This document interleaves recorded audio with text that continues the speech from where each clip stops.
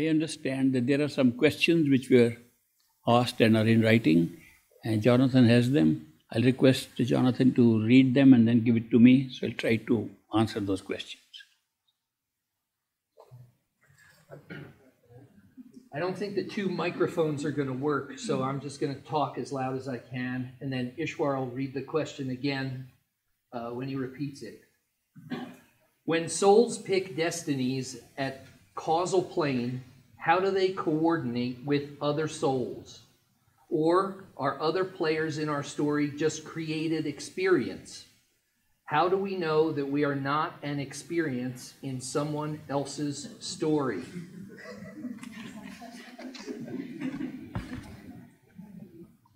When souls pick destinies at causal plane, how do they coordinate with other souls? Or other players in our story just created experiences? How do we know that we are not an experience in someone else's story? Correct answer, there is no someone else. There is only one self. All other selves are created by one self. There is one soul. All souls are created from one soul and are within that one soul. It's just an experience of the many within one soul. This experience, which I can't call experience because not in time, takes place in your true home. True home gives you the real truth, that there is only one total consciousness, never split, is still total, remains total. And the experience of the many souls is the experience of one soul.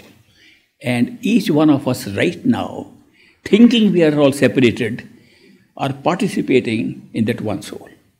We never left it. When will you discover that? Go not only above the mind, go above the individuated souls. That is the true home where you discover the whole show. What's happening here is happening there. Nothing is happening anywhere else except within that one soul. All rest is created by that one soul. There are no others to coordinate with.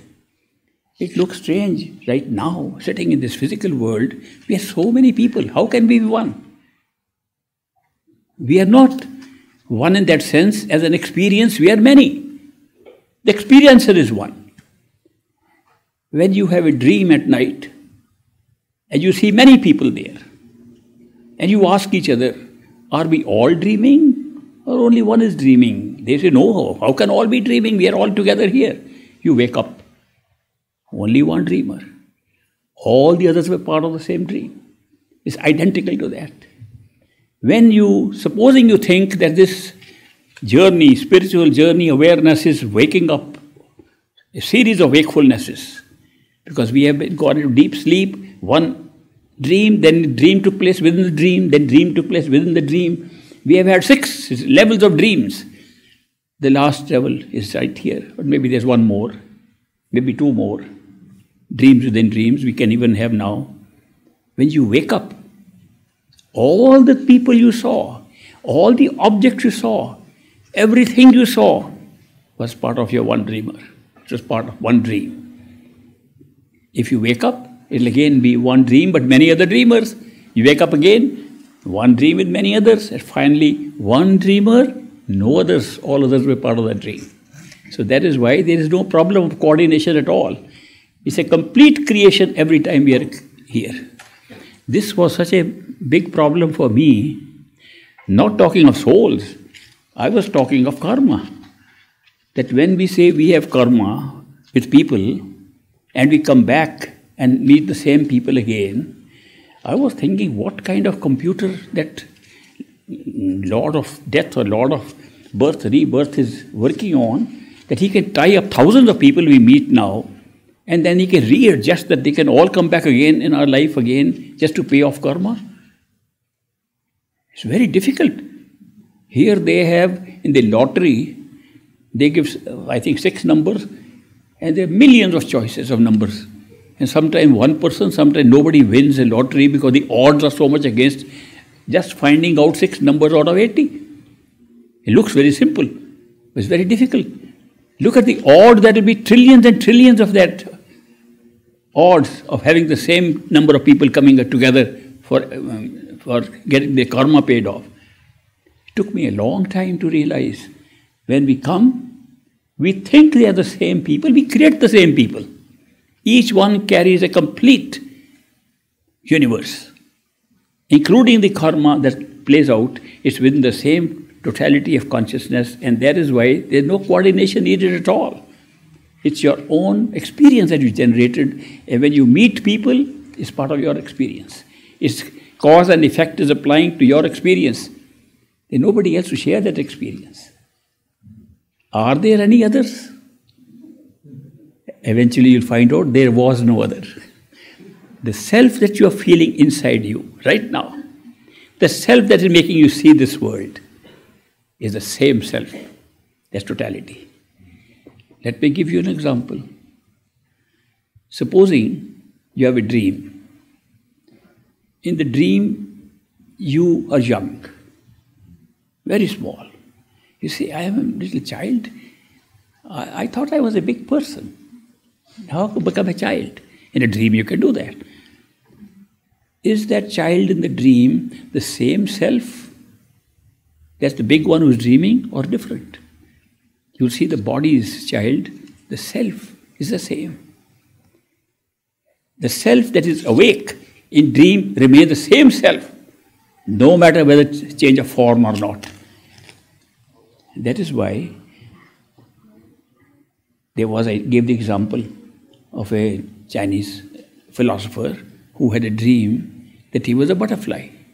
Fa Hin dreamt that he was a butterfly, and he was flying in a garden which looked so much different, so much more real than the gardens he had seen. The flowers were alive, radiating light and color.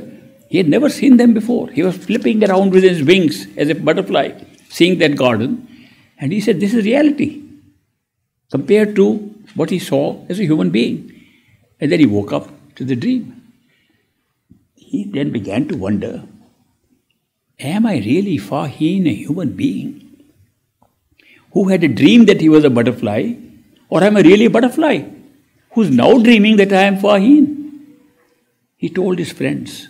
He was a philosopher, he consulted other philosophers. He said, I had such a strange dream that I was a butterfly. They said, don't be stupid, you can't be a butterfly, you're a human being. You should say you saw a butterfly. He said, I never saw a butterfly. I was flying. The same self that is Fa Hin was the same butterfly, and the self could not be changed. You'll be surprised no matter what condition you are, dreaming, awake, higher levels, highest level, same self. Self will never change. What will happen will be you realize the dreamlike nature of creation, and you ultimately find you are that one who created all. There is nothing outside of it. So there is no question of coordination. If you know the truth, it's all happening within one totality of consciousness, one single consciousness. I don't want to use the word single because that means there may be more than one. There is no more than one. That's where we really want to. You have everything there. Some people think we have come away from there, that we have been dropped from there into this physical world, and we have to go back there, and the physical world won't be there. Nothing is outside of that. A perfect living master is one who is operating, even as a human being, from there. So therefore, he is in contact with all levels of consciousness 24/7. He's not remembering something that he had experienced. That is all mental. A perfect living master is in touch with all levels of consciousness, including totality at all times. Therefore, he knows this is part of the same. Everything that is happening at any level of consciousness is all happening within that one. So that is why it's only a mental question we ask here, because we think we are really divided. That's what we see. That's what we experience. Experience of many has been generated. Why? Because consciousness is conscious of an experience, and experience is separated from the consciousness in order to become an experience, otherwise it remains an experiencer. When the experiencer has an experience, the manyness is created right there. Purpose of the manyness, if one is love, and I mentioned that, People say God is love. The Creator is love. I've heard that in almost every religion, that the Creator is love. But it is love, but not the experience of love. The manyness creates the experience. Love becomes an experience. Knowledge becomes an experience. Everything that is in the one, in totality of consciousness, becomes an experience by creating the many. And the many are first created at that very level. So in our true home, we are one and many at the same time because there is no time, and we can experience both. That's a unique experience. You can't have it here. You can't have it at the astral plane. You can't have it at causal plane.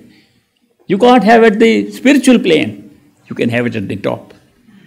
At the top you get the real experience where the one and the many are experienced together.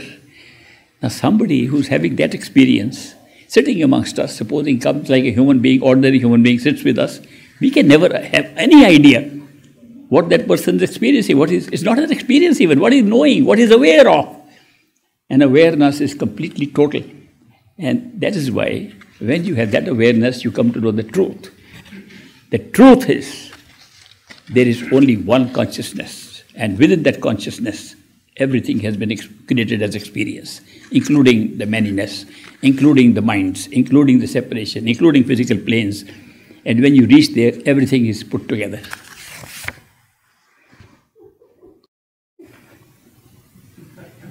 Has it gone above the head or still here?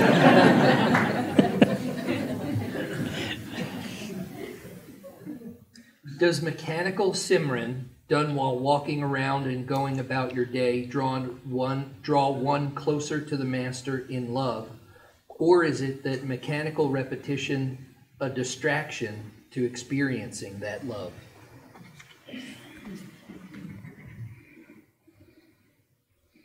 Does mechanical Simran done while walking around and going about your day draw one closer to the Master in love, or is that mechanical repetition a distraction to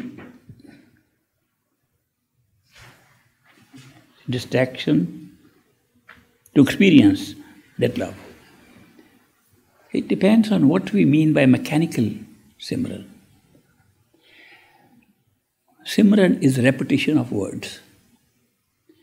It's a language that we have learned here, no matter what the words are, no matter what language it is. They are created words for this physical plane. They can be repeated here. And they can also be repeated in our imagination. They can be repeated by the mind in imaginary state and in physical state. Thoughts can be in words. These are words that can only be used in these levels. Words have meaning when we say, this person speaks Deutsch, speaks German language, they speak English language. Different languages, German guy can't understand what's in English. Englishman can't understand German. One step higher, in the state of imagination, the state of astral communication, one person communicates in German, the other person understands in English. Automatic translation. Why is that? Because the method of communicating at that level is telepathic. Sometimes we have that experience here. It's not happening because of here. Physically, there is no means to translate language automatically. But when telepathic communication takes place, somebody thinks of a thought in one language, the friend gets the same telepathic thought in that language. It's automatic because what is transferred is not words, the meaning of words, what is intended to be said. And that is the normal communication, the next level of awareness. So that is why these words have very limited use here. They drop off and other sounds and other kinds of communications come up when we leave the body and we go into astral and causal planes. And of course there's no language except love beyond that. Repetition of the Simran or words that have been given as a mantra by a master are good to develop a habit. Words repeated with the tongue have not much value. Words repeated by the mind have value. Because when you repeat the words of the mind can't think of anything else when you're trying to force the mind to repeat the words. It's a means of concentrating your attention on the mind, on the words. It's just a means of concentrating attention. Mind also has a habit-forming tendency. It forms habits if you keep on doing the same thing. Mechanical repetition of words is useful to the extent that the mind forms a habit. And when is that habit useful? When you meditate, the mind has got habitual, so it starts repeating the word by itself. Otherwise, it is not a great step towards spiritual awareness. It only has a limited advantage. But while you are repeating the words, not mechanically, but remembering the Master, remembering these words were given by the Master, and most importantly, when you are remembering the words in the Master's own voice, it really brings love and devotion in your heart. So that is why there are different ways in which we can do our Simran and repeat the words. The best is sit quietly and do meditation or walk and be aware of the words of the Master ringing in your head.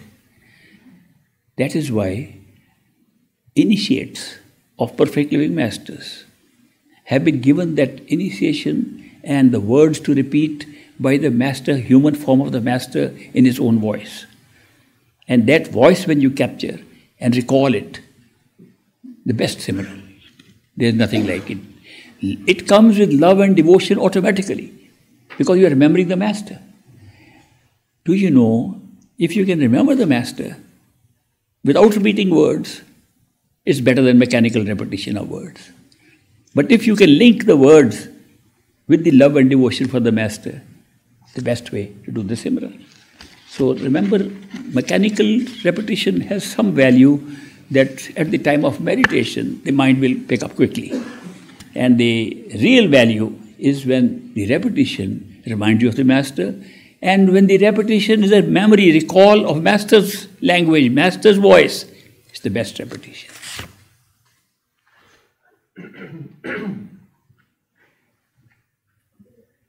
Dearest adorable Master, No Master. Okay. I have a confusion on the relation of sound meditation with developing love and devotion. In some satsangs you said the Shabd is our true self and connecting with it connects to ourself and God. But then sometimes you say that no meditation of any kind connects us to God or home.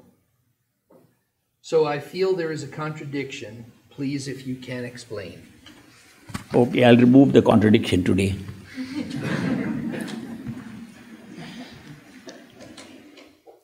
I just explained in the morning that the self never changes.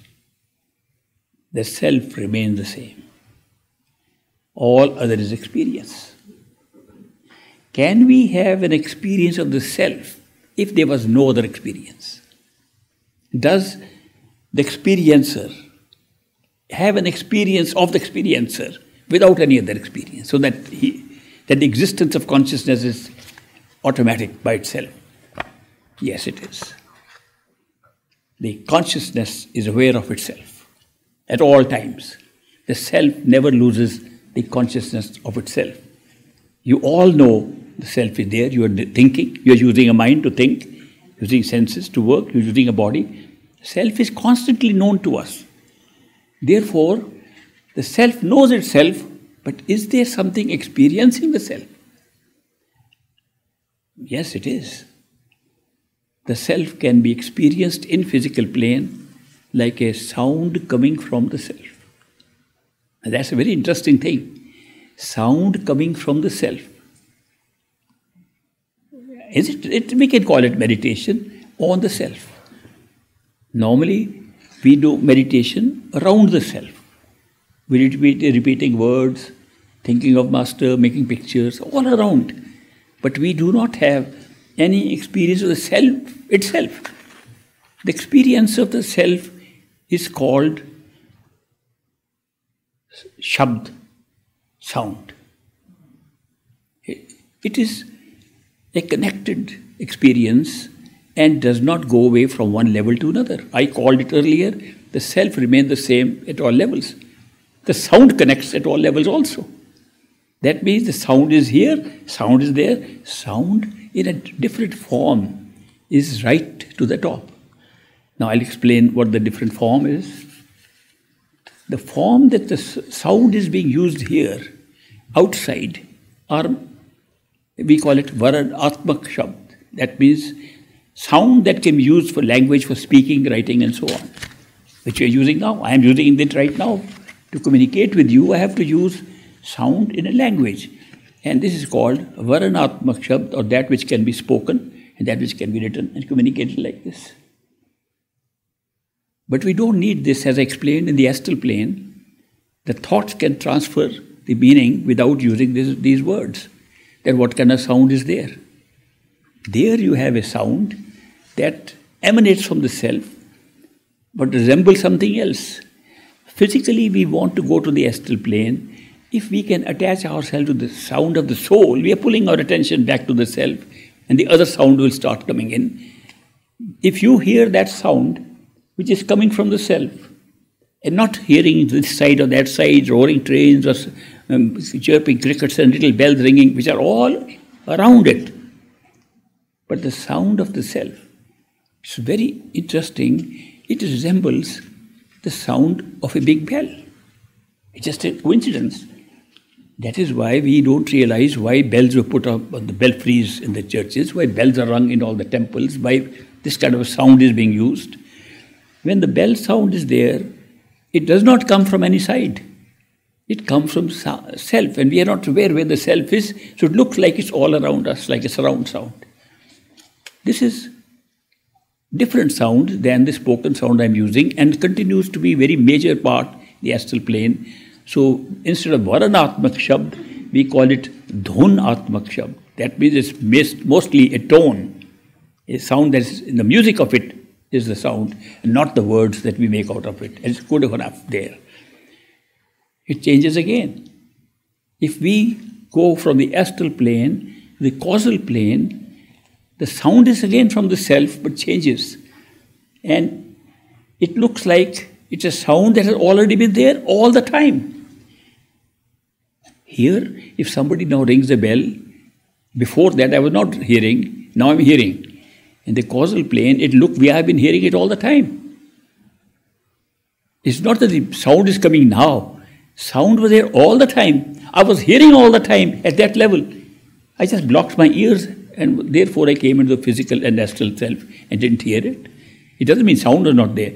It's a very strange experience that you have a sound inside you at the causal plane, which is running all the time, and you know it's running all the time when you go there. You've been hearing it all the time there.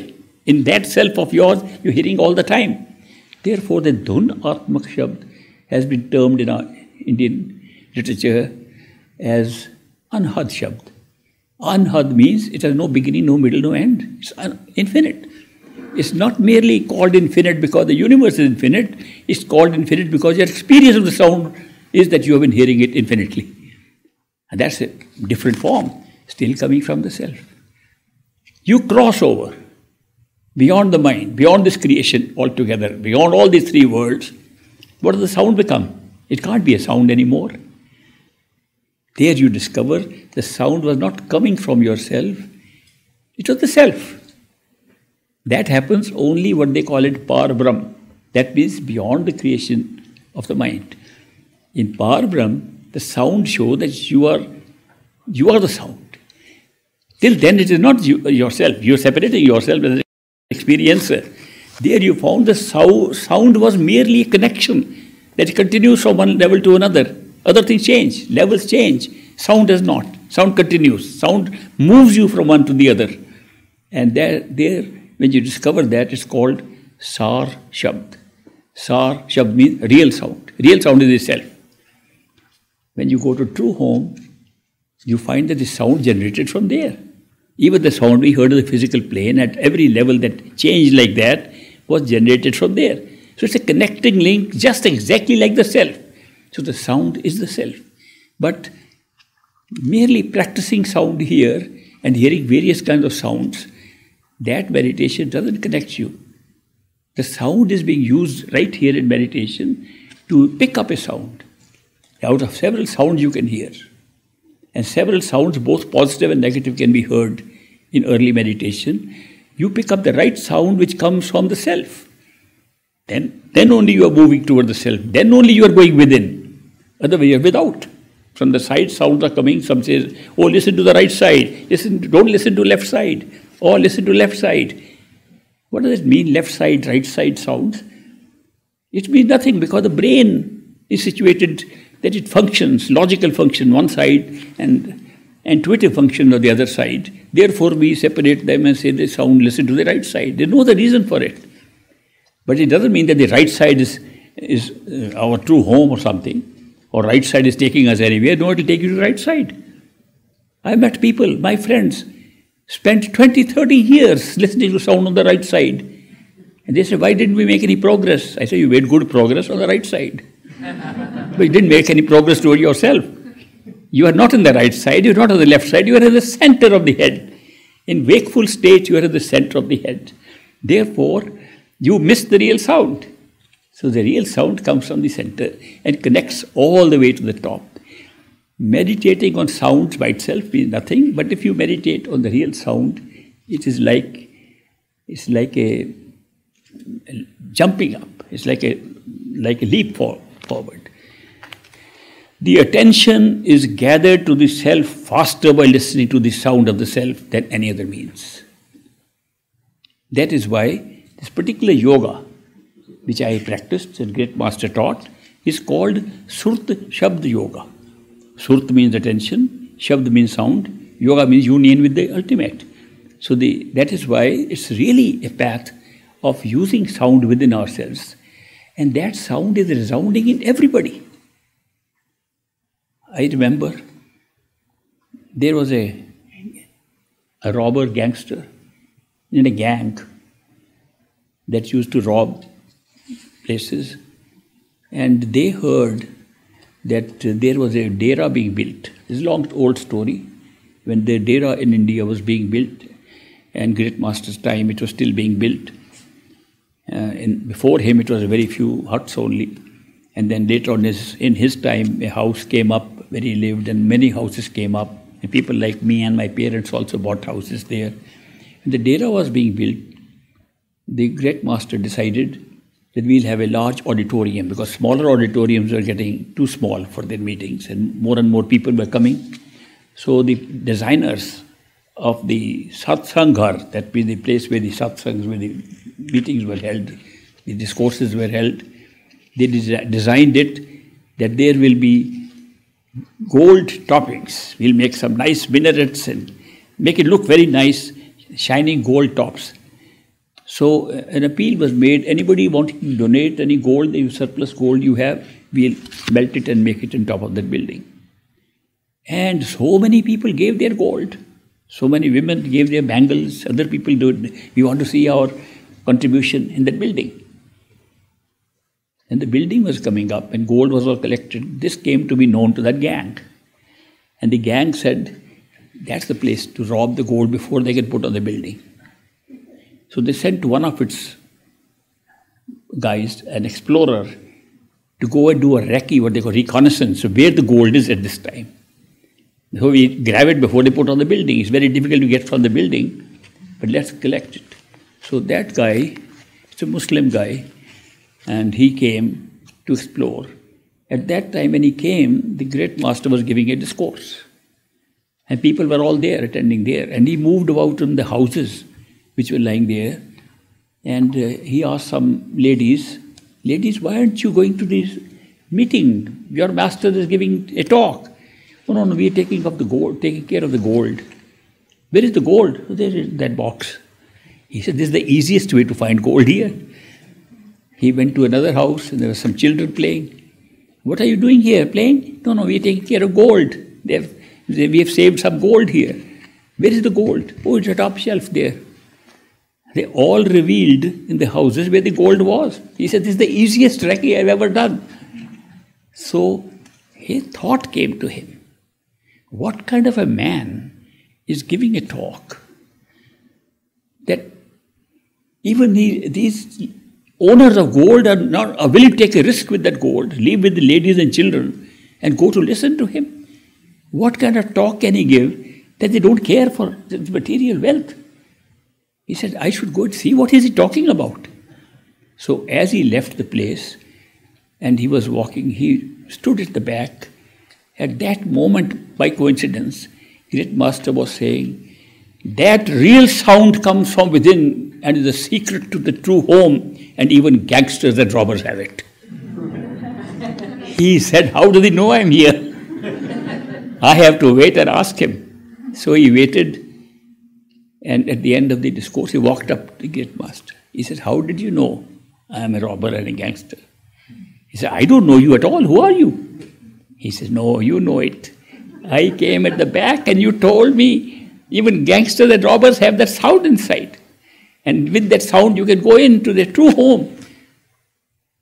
I am a Muslim. Are you telling me that that sound is more important than my kalma? It's more important than this thing. He says, it is the real kalma. I am not talking of anything else. You heard of Bange Asmani, the sound coming from the sky? That's the sound I'm talking of. All you need to hear the sound is just be accepted by a Murshid Kamil, a perfect living master. He got so much affected by this conversation, few minutes conversation. He said, I'm going to stay here. Now this guy's name was Shahdi, and he stayed with the Great Master, made most rapid progress. I was very young, and Great Master asked him, what will you do here? Nobody lives here free. They all do some seva. What kind of work can you do? He said, I can only rob people. I never learned anything else. Great Master said, no, that's not good.